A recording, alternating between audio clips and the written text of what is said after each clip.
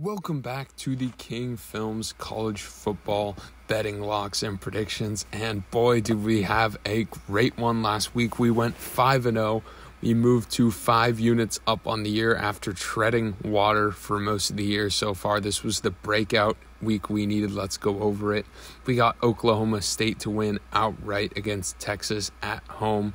And then we had a Cal team that was competitive with Washington throughout the game, got down by 2 scores, but came back, made it 1, and we took the game time line of plus 7.5 here. They barely edged it out. That one was a little lucky for us. Wyoming dominates Utah State at home in Laramie, and then LSU wins outright against Ole Miss. That one was a very nice one for us. And then South Carolina takes care of Texas A&M as a dog at home. So we moved to 5-0 on the week, as I mentioned before. And again, last week and this week, there aren't many teams that are playing. About 60% of the games you would usually get. A lot of teams are on bye.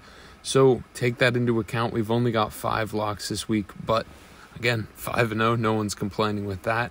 We've got Utah at Washington State, and I've handicapped both of these teams on their last games. We got 1 correct, and Utah we barely lost. If you remember, they were not able to cover against USC. That was unfortunate for us, but I like the bounce back effect for Washington State and Cameron Ward here. Plus 8.5. They might not win, but it'll definitely be close. They played Oregon very close. Really should have won that game at home. Remember that. And obviously their last game was against Oregon State on the road. Utah had the comfort of playing at home against USC. Utah's always struggled against these mobile quarterbacks. They lost to UCLA. They lost to Florida.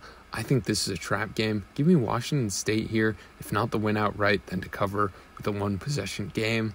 Then we've got East Carolina at BYU, and East Carolina's been on a bit of a heater recently.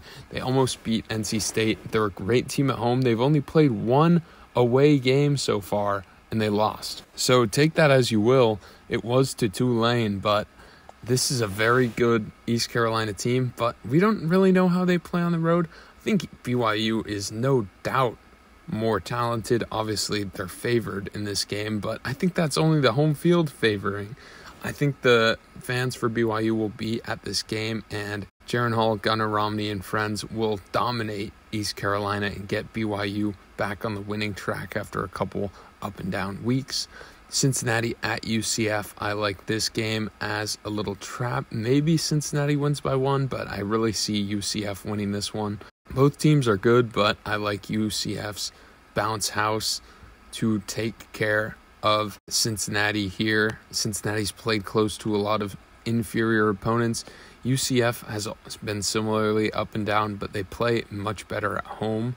They dominated SMU and Louisville at home this season. So then we've got 2 Big 12 locks, and let's get right into it. TCU at West Virginia. We're going to take the home dog. West Virginia and JT Daniels were able to take care of Baylor just barely in that one. And I think that this is going to be more of a TCU escapes late but wins. So we're taking them plus 8. I think this is the right number, but I think that West Virginia is just going to play it close because it is West Virginia. The fans are always going to be out and about for this game. TCU hasn't looked great over the past 2 weeks. Obviously, they've been playing good opposition, and we'll see that in the next game. But TCU, I like them to either fall or West Virginia to keep it close against them. Give me West Virginia and the Mountaineers plus 8 there. Finally, we've got Oklahoma State at K-State. We're going to have to take K-State on the bounce back effect plus 1.5. OK State is bound for a letdown here on the road. Spencer Sanders and co. were able to escape past Baylor. Now they're able to escape past Texas. Of course, they lost to TCU, but they were winning at the beginning of that one, so they felt that one got away. That was the bounce back here. Now we've got Kansas State on the bounce back at home after a loss to TCU. I like Kansas State and Adrian Martinez plus 1.5. Thank you for watching. Please be sure to subscribe to the channel. We're on the chase for 2,000 subscribers. Thank you for watching.